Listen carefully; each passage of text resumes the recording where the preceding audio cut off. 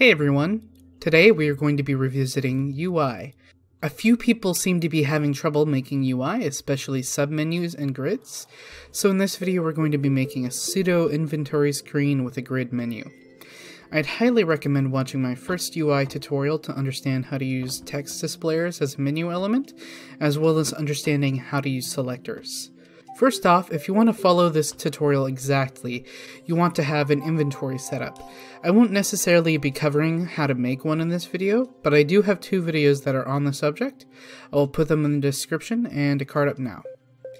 All you need to know for this video though is that our inventory is just made up of variables, and when we have an item, we set its variable output to 1. So, to get started, we want to understand what a grid-like inventory screen is. In my case, I am modeling it off a predetermined menu screen like in Legend of Zelda or Ocarina of Time.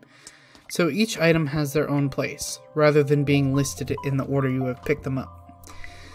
They also are listed in a grid. A grid is made up of columns and rows, or in our terms, X and Y.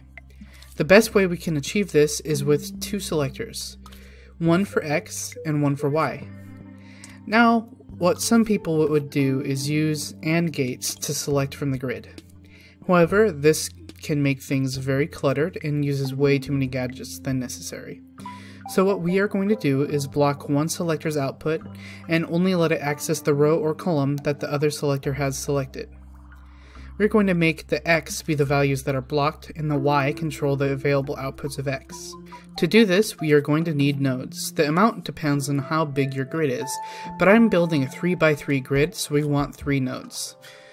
Now we want to use all the outputs of the X selector and somehow make it work like an AND gate.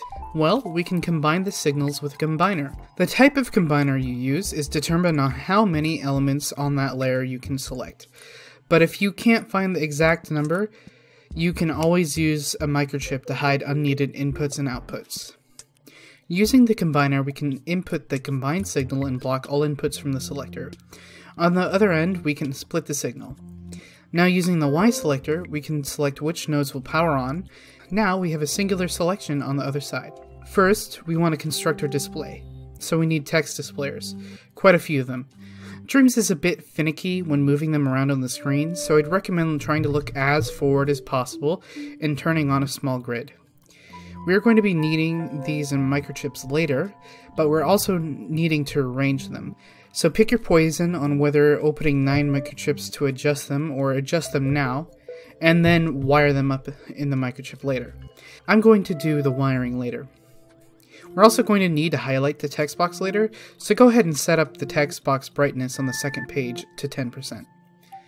Since we're doing a 3x3 grid, we need 9 text displayers. Once you have them assembled in a 3x3 grid on the screen, we're going to place them in a microchip. But first let's design it so we can copy it 9 times. What we need to know to display things properly is if this grid element is selected, and if we have an item in this slot. Also, since we're using this as an inventory screen, we also want to use it to equip the item in the slot if we have it. So, to do all this is pretty simple. We will place a node as to let us know if this element is selected. Since we are accessing a variable to detect if we have an item, we'll place a variable modifier set to get. And since we are also detecting if the element is used, we can put a wireless receiver down and a wireless transmitter connected to the use button on the controller, making sure that they are connected wirelessly. Once we have all our gadgets in place, we can copy our microchip 8 more times, place the text displayers in them, and arrange them neatly. Then connect all the outputs of the splitters properly.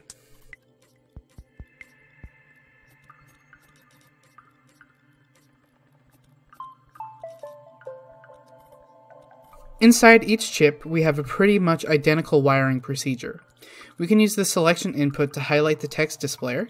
To do this, we will plug the selection node into the text box brightness input on the second page of the text displayer. The brightness should be set to 10%, and when you plug in the wire, it should set it automatically to modulate, which will highlight it when it's selected. Now, we have the UI selection grid. It doesn't really do much yet, however, as you can see, it functions and we can scroll through with the D-pad if you have that set up, as per the previous tutorials.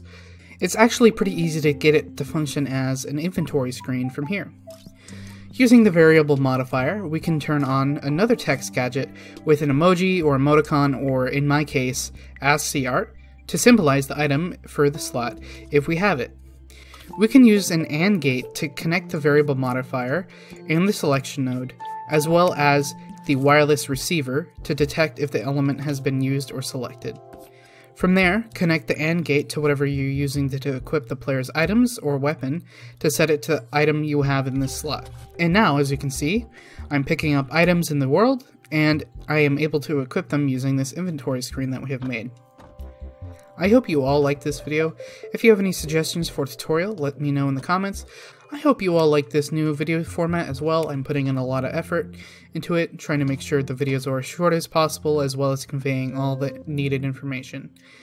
If I missed anything that you are not understanding in the tutorial, go ahead and leave a comment. I'll try to answer. As well as just leave any additional feedback in the comments. And don't forget to subscribe. Thank you all for watching. Have a great day. Bye-bye.